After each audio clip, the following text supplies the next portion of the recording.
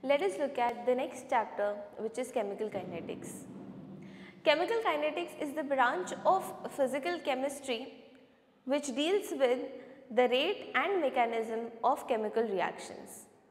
Now, these rate of reactions can be influenced by many factors, and these factors can be pressure, temperature or catalyst. Let us understand what is rate of reaction. In any particular reaction, there can be two factors which are either reactants or products. Any reactant will combine together to form products. Now, the rate of reaction can basically be defined as change in the concentration of reactant or the product per unit change in time. And this can be basically denoted as delta C divided by delta T, which means delta means change in, C means concentration of reactant or product, divided by delta T, which means per unit time, change in per unit time. So, this is the formula of rate of reaction. Now, next let us look at an example and understand this much better. Here in this example, we have a reactant which is A, which forms a product B. Now, the average rate of consumption of A is equal to delta concentration of A. Concentration of A means the concentration of reactant in this example, divided by delta T. Similarly, average rate of formation of B, reactants are going to be consumed and the products are going to be formed. So, average rate of formation of B is equal to delta concentration of the product, which is B, divided by time taken for the formation.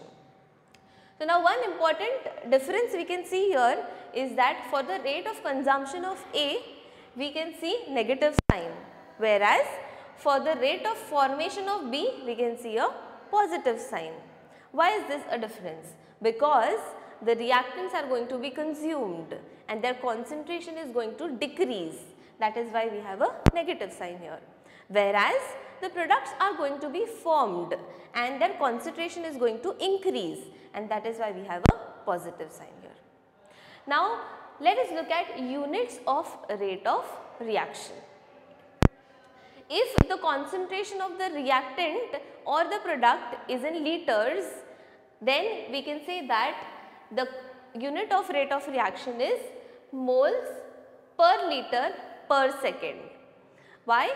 Because concentration in liters is represented by moles per liter, and S means the unit of time. Similarly, if the reactant and or the product is in gaseous form, then the concentration of that particular gas is represented in atmospheres, which is ATM, and that is why atmosphere per second, that is the rate of reaction. Now that we have seen the rate of reaction, let us look at order of reaction. It is given by the number of molecules which influence the rate of reaction. Now, let us understand this with the help of an reaction. Here N1A plus N2B gives a product, where N1 stands for moles of reactant A and N2 stands for moles of reactant B. We can see the rate of this chemical reaction by using rate law expression, which expresses R is equal to K, concentration of A raised to N1, concentration of B raised to N2, where N1 and N2 are moles of reactant A and reactant B respectively. K is the rate constant and R is the rate of reaction. Now, this particular order is defined by experimental setup. and not by the stoichiometric coefficient of that reaction. The total order of this particular reaction is given by N is equal to N1 plus N2. Examples are C2H5Cl in the gaseous state, that is why we have in bracket G, gives C2H4 in the gaseous state plus HCl in the gaseous state. Now as we can see here, the molecules which are influencing the rate of reaction are C2H5Cl, which is only one molecule. And that is the reason why by rate law expression we have rate R is equal to K into concentration of that reactant. And as we can see here, there is no coefficient to it, that is, this is only one molecule or one mole of that particular reactant. That is why the order is first order. Similarly, if we look at this particular reaction, here we have 2 moles of NO plus 1 mole of O2 will give us 2 moles of NO2. And that is the reason why we have by rate law, which is again experimentally proved, not by the stoichiometric coefficients. We can see that R is equal to K into NO2 O2, and here we can see that N1 is equal to 2 and N2 is equal to 1, and that is the reason why the total, which is 2 plus 1, will give us third order reaction. Let us look at molecularity of elementary reactions. Molecularity is given by number of molecules which participate in a chemical reaction. As we have seen, order means the number of molecules which influence a particular rate of reaction, whereas this is plainly number of molecules which just take part in the reaction.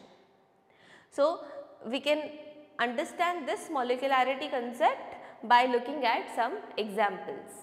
Now these can be subdivided into unimolecular, bimolecular or trimolecular reactions.